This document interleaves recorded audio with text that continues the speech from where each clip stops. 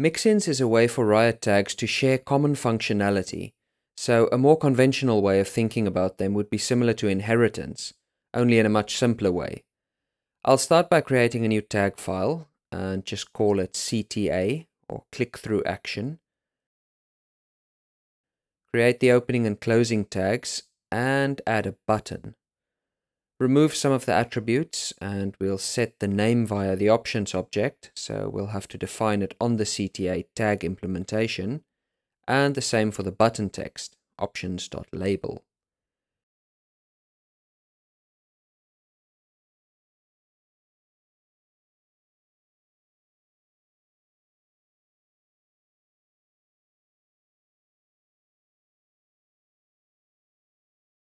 Then I'll implement that CTA tag on the index file. Just replace the hello world tag. Assign it a name, say CTA button, and set the button text to click here via that label attribute. And link to that tag by replacing this hello world script. Save, and we get that button. Now, there's three ways of implementing mixins, the first being locally on a single tag. So add a script tag and define the mixin object on the tag that will be adding the mixin. I'll call this required option, make that an object, and add a method called check option. Pass a variable called option, opt, and say if false, this.options, opt,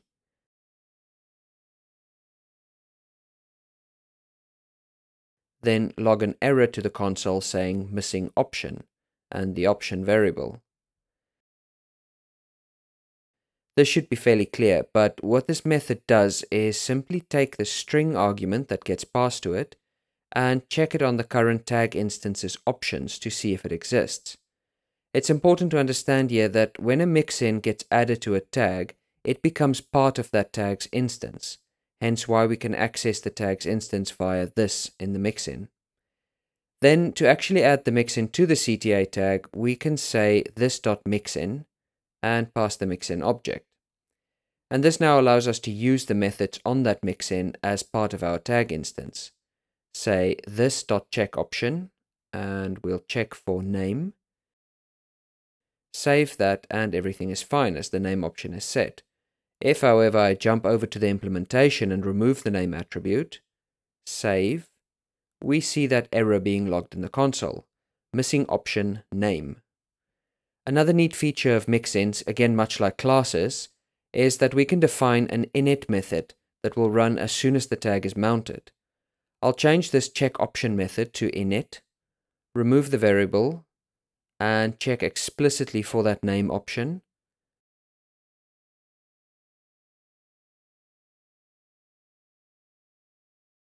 And get rid of this check options method. Save. Of course nothing as the name option is set. So over to the index file, remove that name option again, save, and we get the error in the console again. We can now also do something like this.on mount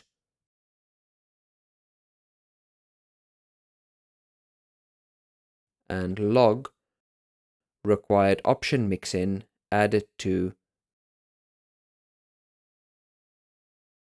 this.root.localName, which is the name of the tag this tag instance belongs to.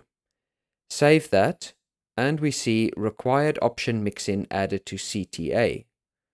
This is great, but I found that I pretty much never use mixins locally like this. Instead, we can use a shared mixin, which is the second method of adding a mixin. I'll cut this mixin from the tag and add it to the index file. We could of course have added this to its own JavaScript file as well and simply link to it. And then we can register this mixin by saying riot.mixin, give it a name. I'll just stick to required option and pass the mixin object. This is now what's called a shared mixin, so it's available to all tags but still needs to be added to them explicitly, which we do in the same way as before.